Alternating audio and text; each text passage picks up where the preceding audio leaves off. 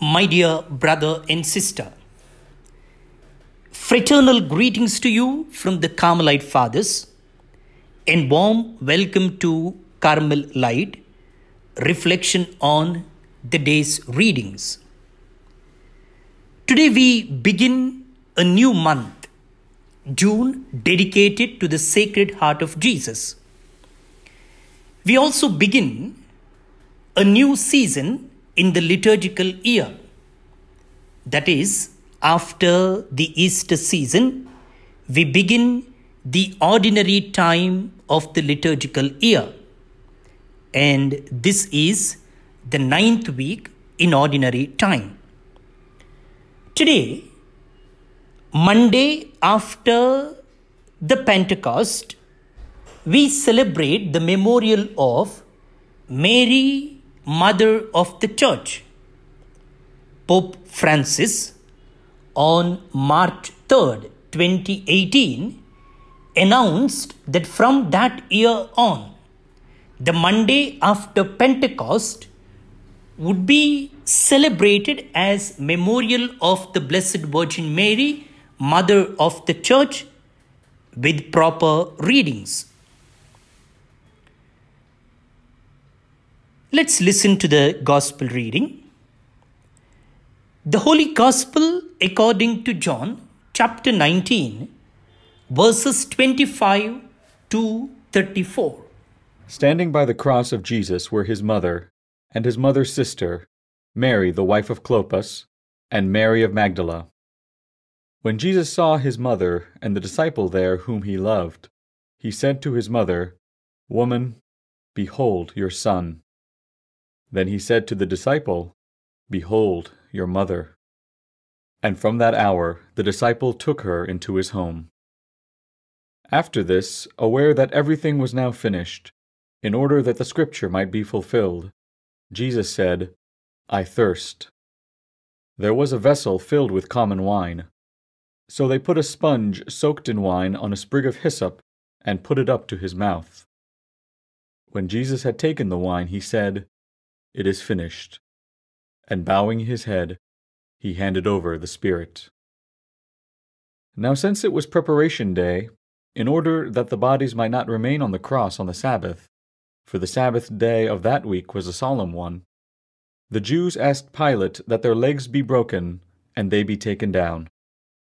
So the soldiers came and broke the legs of the first, and then of the other one who was crucified with Jesus. But when they came to Jesus and saw that he was already dead, they did not break his legs.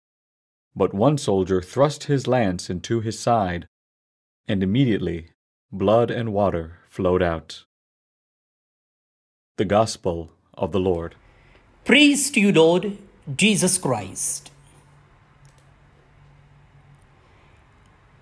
Brothers and sisters, Mary, Mother of the Church, is a title officially given to Mary during the Second Vatican Council and was first used in the 4th century by Saint Ambrose of Milan.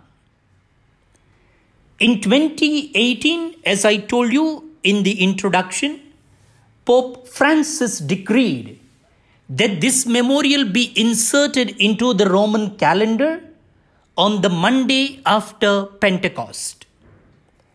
Mary is present in the church as the mother of Christ and at the same time as that mother whom Christ in the mystery of the redemption gave to humanity in the person of the Apostle John.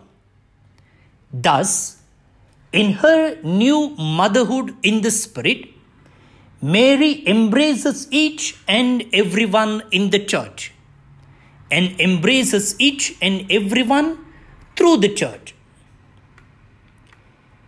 The evangelist John is the only one who records Mary's presence at the cross. He tells us that 5 people stood by the cross.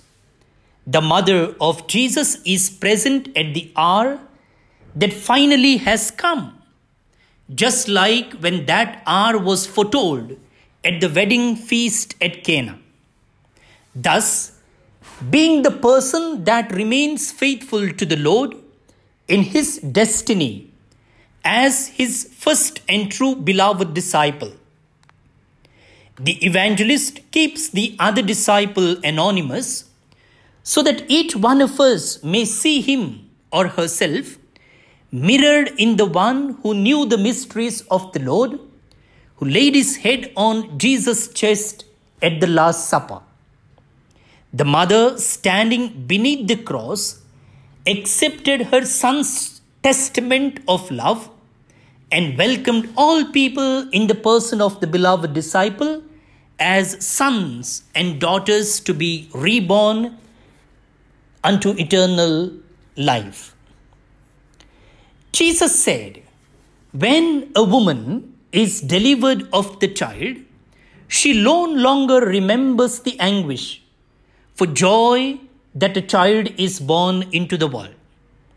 Seeing his mother and the disciple whom he loved standing near her, Jesus on the cross, his throne reveals his will.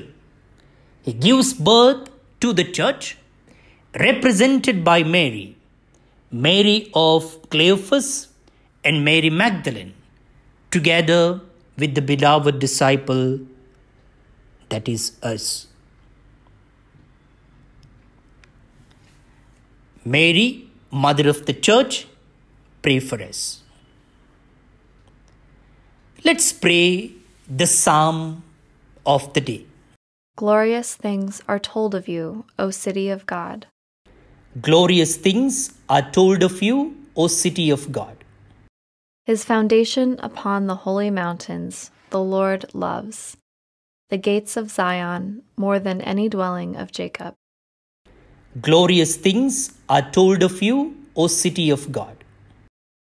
Glorious things are said of you, O city of God, and of Zion they shall say, one and all were born in her. And he who has established her is the Most High Lord. Glorious things are told of you, O city of God. They shall note when the peoples are enrolled. This man was born there, and all shall sing in their festive dance. My home is within you. Glorious things are told of you, O city of God. May Almighty God bless you, the Father and the Son and the Holy Spirit. Amen. Brothers and sisters, on the 1st of June, we wish all those who celebrate their birthday today. We thank God for the gift of your life, and also we ask Him to continue to shower His choicest blessings on you, especially Francis Lewis from Rajajinagar, Bengaluru, Bertie Gilbert Kutina from Vadodara, Gujarat, Fleur Annette D'Souza from Dubai, Greta Rodriguez from Dubai, Alvin D'Souza from Kulshekar, presently in Sydney, Melvin D'Souza from Kulshekar, presently Dubai, Angeline D'Souza from Ranipura. Happy birthday, dear friends. God bless you. We also remember Vienna Rodriguez from Goa, who celebrates her baptism day. God bless you, dear. We remember the couples who celebrate their wedding anniversary today. God bless your family life, your marital union, especially Richard and Zita Tauro from Mudbitre. We also pray for the departed soul of Celine Lobo from Vidya Vihar, Mumbai. May the Lord grant her eternal rest. Brothers and sisters, if you have any difficulty in getting this audio from anyone, if you wish to receive it from us, kindly WhatsApp your full name and place to my number. I am Father Stephen Pereira, Carmelite priest, and my number is 94812-63229. 94812-63229. See you tomorrow. Have a great week. Bye-bye.